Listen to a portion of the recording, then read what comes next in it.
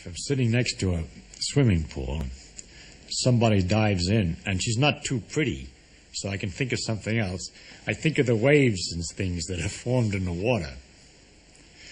And when there's lots of people have dived in the pool, there's a very great choppiness of all these waves all over the water. And to think that it's possible, maybe, that in those waves is a clue as to what's happening in the pool. That some sort of insect or something with sufficient cleverness could sit in the corner of the pool and just be disturbed by the waves, and by the nature of the irregularities and bumping of the waves, have figured out who jumped in, where and when, and where, what's happening all over the pool. And that's what we're doing when we're looking at something. The light that comes out is waves, just like in the swimming pool, except in 3 dimensions instead of the 2 dimensions of the pool. They're going in all directions.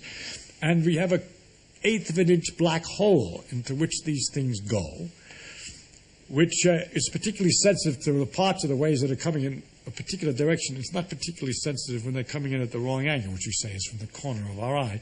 And if we want to get more information in the corner of our eye, we swivel this ball about so that the hole moves from place to place. Then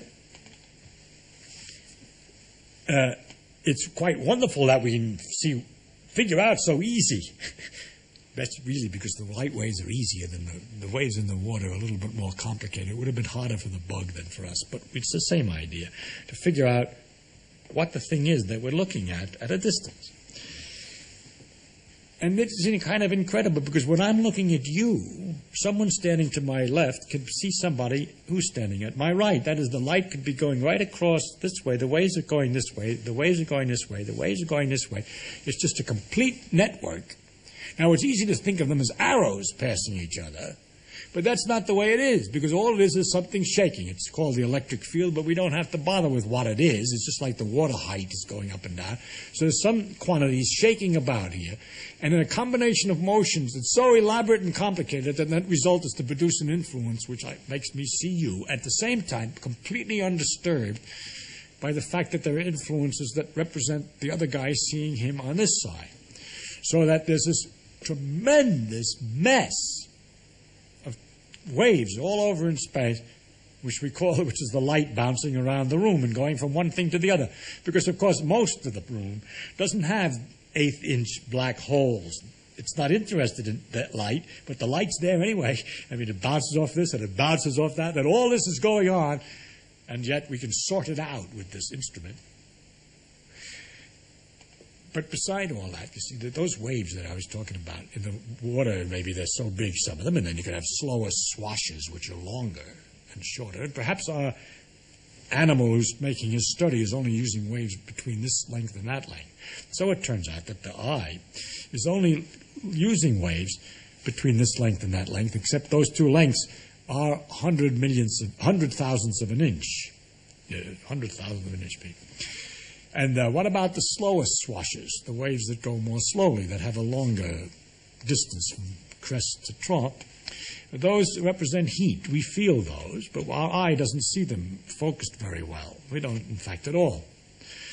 The shorter waves are blue, the light, and the longer waves are red. But when it gets longer than that, we call it infrared. All this is in there at the same time. That's the heat.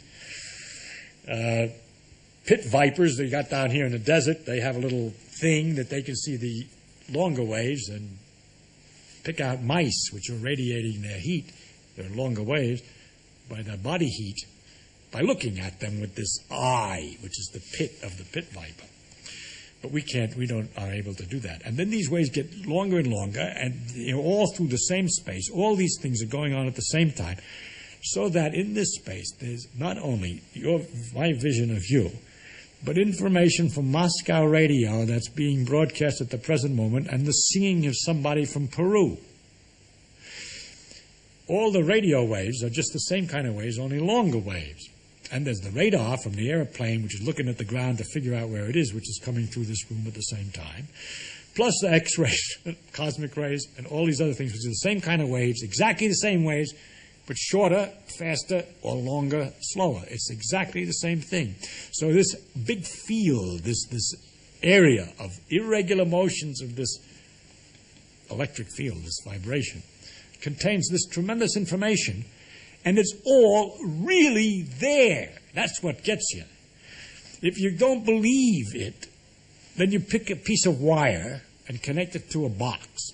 And in the wire, the electrons will be pushed back and forth by this electric field, sloshing just at the right speed for a certain kind of long ways. And you turn some knobs on the box to get the sloshing just right, and you hear Radio Moscow. Though you know that it was there. How else did it get there? It was there all the time. It's only when you turn on the radio that you notice it. But that all these things are going through the room at the same time, which everybody knows. But you got to stop and think about it to really get the pleasure about the complexity, the inconceivable nature of nature.